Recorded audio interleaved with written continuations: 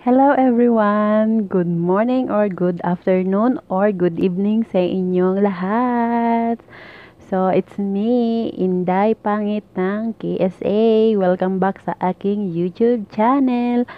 So, ngayon, maggagawa tayo ng isang video kasi gusto kong kumain ng toge.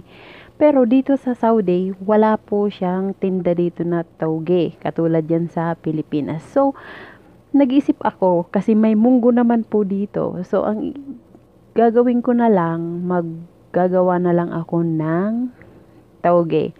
So, guys, totally nagawa ko na siya. So, eto na siya, oh. Ready to harvest na siya. Ready to harvest na siya. Ito na yung aking toge. So, anyway, ituturo ko sa inyo kung paano ko to gawin by step by step. So, please watch. Samahan nyo ako sa aking paggawa ng toge. Bye! 1, 2, 3, come on!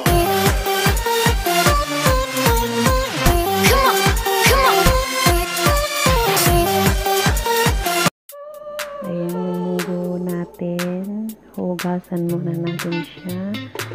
Yan.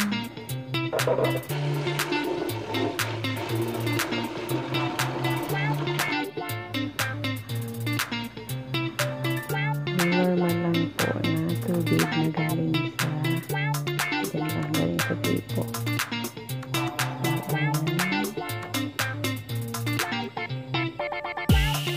Hugasan lang natin siya ng 2 times. 2 times po natin siya. So, ibababad po natin siya ng 12 hours. Ayan po natin siya.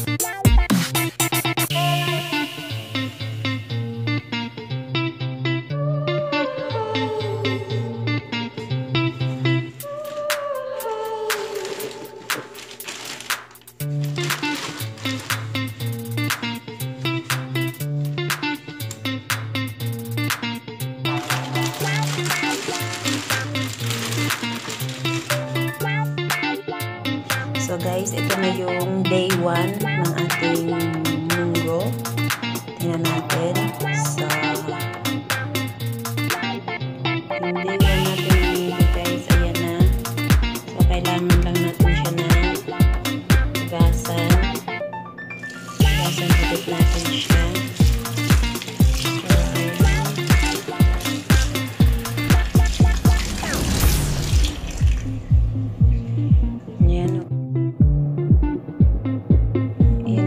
Day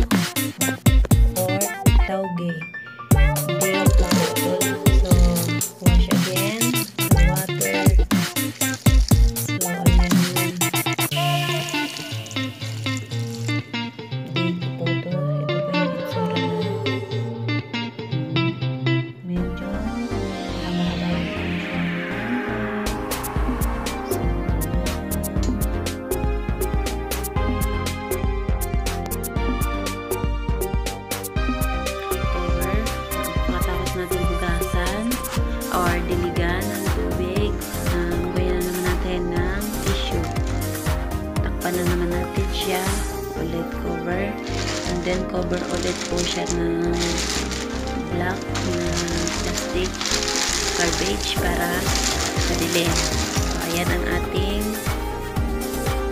day 2.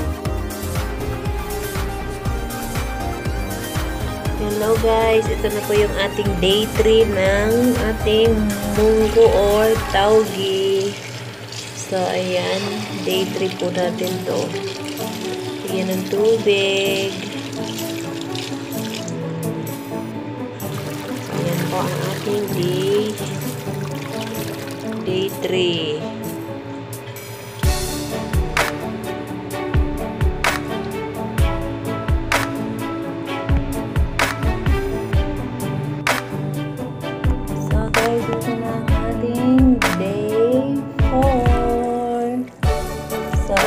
So guys, pwede na siyang harvestin kung gusto nyo.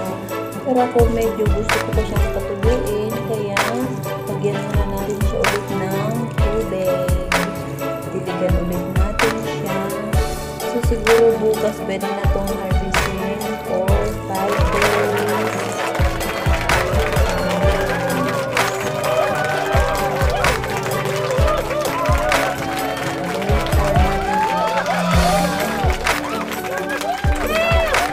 Hello guys! Ito na ang ating toge.